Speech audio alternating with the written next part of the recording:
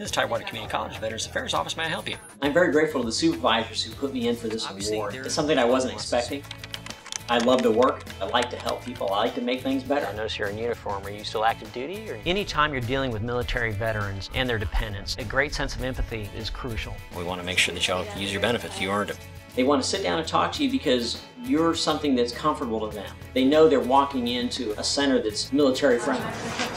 I work very closely with the work studies. I verified he was in the state. Training them on a constant basis. You can empathize with what they're going through. That just makes that relationship you have with the veteran that much stronger. You need to have that relationship in a military atmosphere. That way they can understand you. Okay.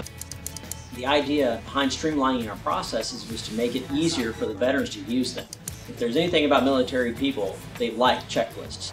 Anytime that you can modify something to make it easier for the person to understand, you do it. Chapter 30 pays you directly a stipend. You start discussing their veterans benefits.